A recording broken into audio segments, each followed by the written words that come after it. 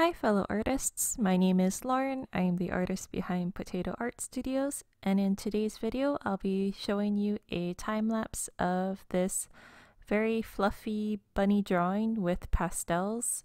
So if you're interested in seeing how I colored this bunny right here, just keep on watching.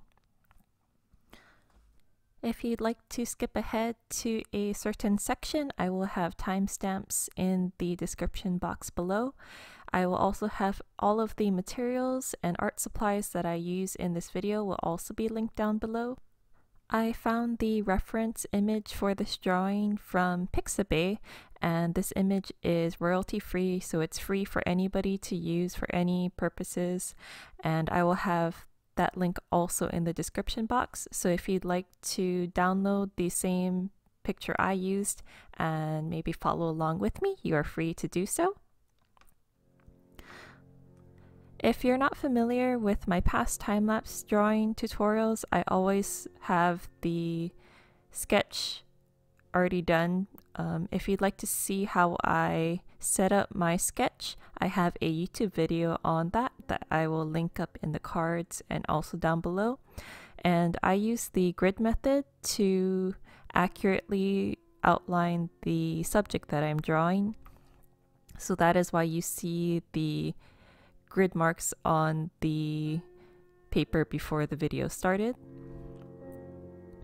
But the grid method, if you're not familiar with it, it's a very easy way to basically plot out the important features of your drawing so that when you're doing something that you hope to draw in a realistic style, you're accurately drawing the main features.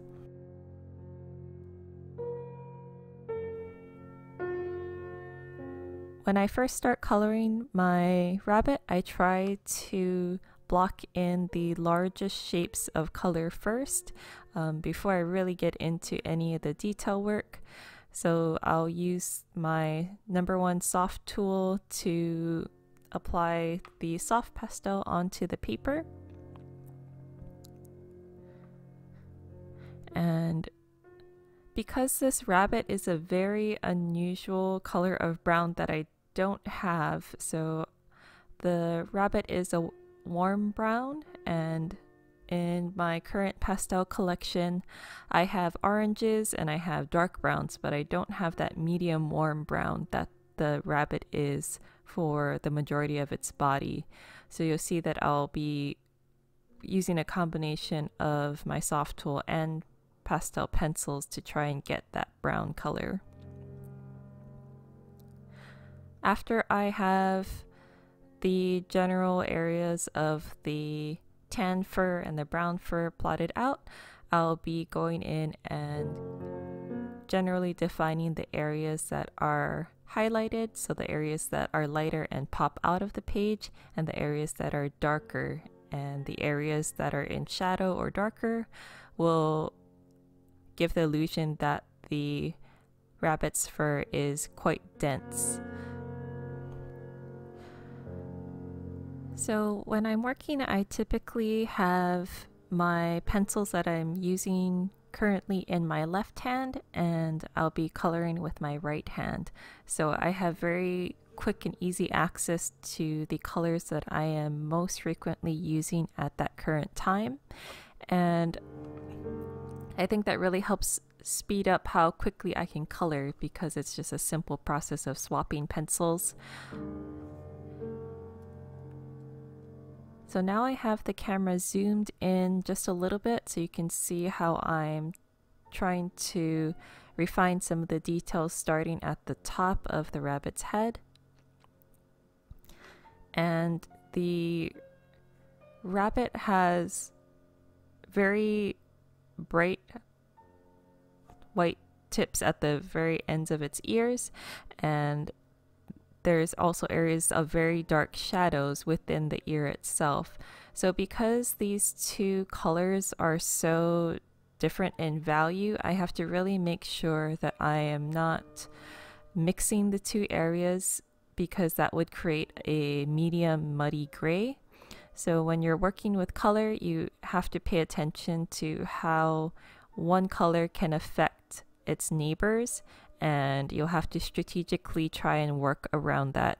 So a classic example would be if you have something that's white or something that's yellow and blue, and you don't want to make a green. You have to be very aware of how you're placing your color. So now that the ears are a little bit more done, I'm moving down to the rabbit's face.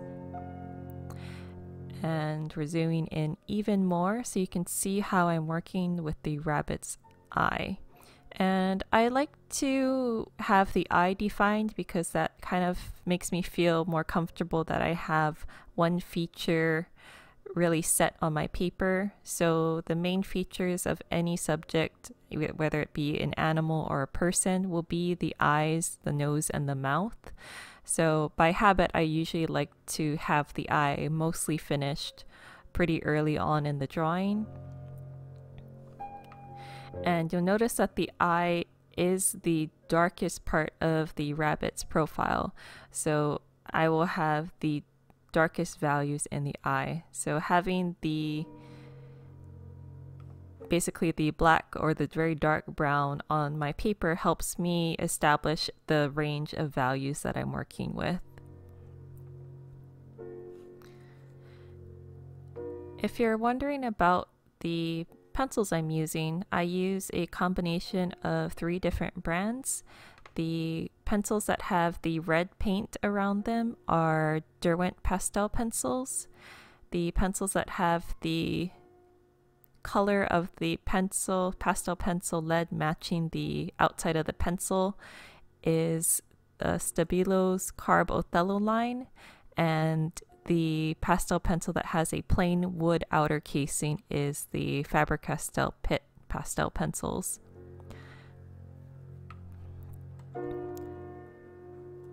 So with regards to how I work with pastel pencils, I usually try to go from softest pastel pencil to firmest pastel pencil, because when the pastel pencil is soft, it allows you to cover more area more quickly. So you'll see that I use the Stabilo and the Derwent almost exclusively in this early stage of the drawing. And that white sheet that you see that I have kind of placed diagonally over the bottom half of the drawing is just a sheet of glassine.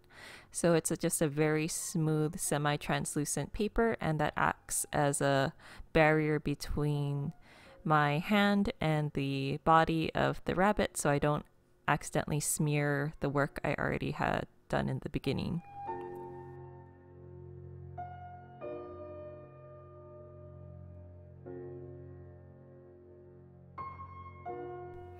And right here, you'll see that I pulled out a ruler and I actually made some markings on that piece of paper. And that basically just helps guide me for defining the details on the body, because the initial grid marks I made have been covered by the base layer of color. I try to use the glassine as kind of like a ruler so I can get a general idea of where the arms of the rabbit start and where the major chunks of fur are. So you'll see that I'll align the glassine sheet with the 1-inch markings on the very outer perimeter of the drawing, and that just helps serve as a guide as I'm working my way down the drawing. So a great tip I learned that I try to use in every portrait is to avoid using black as much as possible. So for the very deep shadows between the rabbit's arms and where his feet meet the ground, I'm using a dark sepia and violet, and that creates a little bit more visual interest than just using a dark gray or a black. So you'll see that I'm actually using a French gray, sepia, and violet for those areas. If you haven't seen my video about 5 pastel tips, I'll have that linked in the cards and also down below. But in that video, I use makeup sponges to basically act as erasers or blending tools. So that is the sponge you just saw me use to erase the 1-inch grid marks. To create the background, I'm using the Soft Tools #1 blending knife, and I basically run the blending tool across my green pastel sticks and then use the soft tool to apply the pigment. I find that if I use the soft pastel sticks directly on the paper, it tends to overload the paper, so I'm unable to get a smooth blend. So by building up light gradual layers, I find that I get better and more satisfying results. But it does take a little bit longer when you use that method. So to prevent the rabbit from looking like it's floating, I just created a horizon line, and to make the horizon line look a little bit more finessed, I like to have a gradient that goes from dark to light from the top of the page to the horizon line, and then I have another gradient from the ground level. So I use that clear ruler to help serve as a guide so that the line itself is at least level. It doesn't have to be very sharp or crisp, but having it straight is important. So now, because the background color is on, I can go back to working on the rabbit, and you'll see that because of the green, I'm also trying to include some greens into the body of the rabbit so it looks like it belongs on the paper.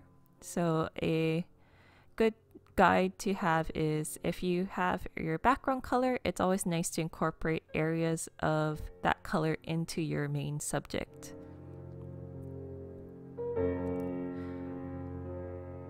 And you'll see that I flipped the drawing upside down, and that's because I'm filming and I don't want my hand to block the area that I'm currently working on, but also that it's more comfortable for me to work sometimes upside down, and it does look a little bit funny, but your hand and your wrist make a natural curved motion. So I like to rotate my paper as needed so that my hand is not stuck making an awkward marks at awkward angles, because that can lead to wrist fatigue and also wrist injury. So I'll be rotating the drawing periodically throughout the rest of the video as I'm working on some of the final detailed layers.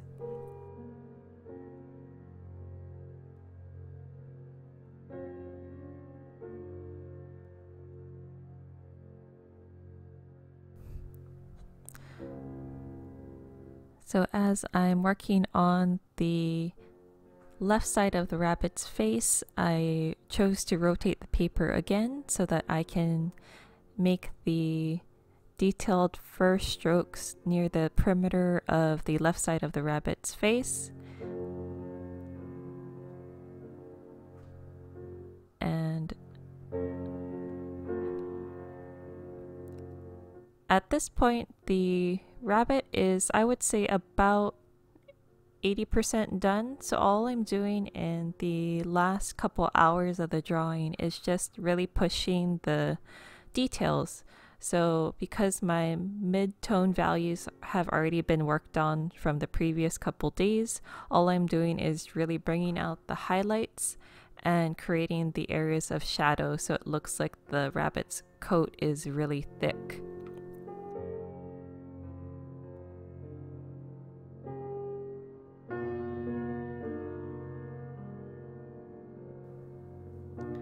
And again, I rotated the paper 90 degrees so that I can easily access the feet and the bottom portion of the drawing. And now that we're closer to the end of the drawing, you can see that I am bringing in the Pastel Pencils, and that is the pencil that has the plain wooden casing on the outside. So I usually make the switch to work with the Faber-Castell Pit Pencils during the last stage of the drawing when I need a firmer pastel to really make the fine detail marks.